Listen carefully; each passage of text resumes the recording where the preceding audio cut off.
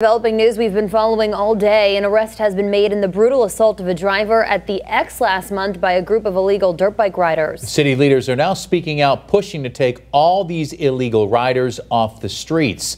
Western Mass News reporter Lindsay Kane live for us in Springfield now with the details. Lindsay.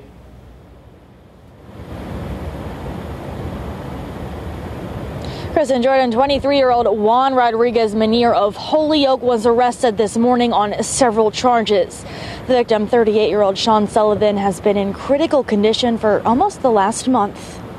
I am very happy that an arrest has been made. 23-year-old Juan Menier of Holyoke is now in police custody, charged with assault and battery with a dangerous weapon and armed assault to murder in connection with a brutal attack on a driver at the X in Springfield on July 5th. The victim, 38-year-old Sean Sullivan, has been in critical condition for almost a month, suffering from head trauma. Springfield police tell Western Mass News a group of illegal dirt bike riders were driving down the intersection of Sumner and Belmont Avenues, cutting off Sullivan's car. His vehicle then collided with a dirt bike.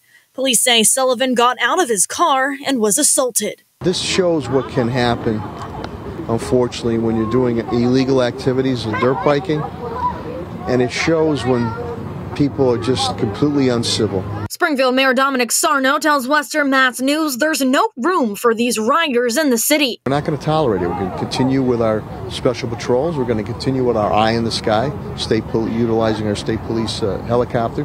We're going to continue to confiscate these bikes. Another idea is still in the works. State Representative and City Councilor Orlando Ramos's proposed gas ban ordinance remains on the table. If passed, illegal riders wouldn't be allowed to buy gas in the city. We want to make it as difficult as possible for these dirt bikers to get on the road in the first place. The proposal has been controversial among council members and some local gas station owners. But Ramos says more action needs to be taken to get these bikers off the roads. They're dangerous. They're putting people's lives at risk. They're putting their own lives at risk. And we don't want anything like this to ever happen again. The suspect is expected to be arraigned in Holyoke District Court. Live in Springfield, Lindsay Kane, Western Mass News.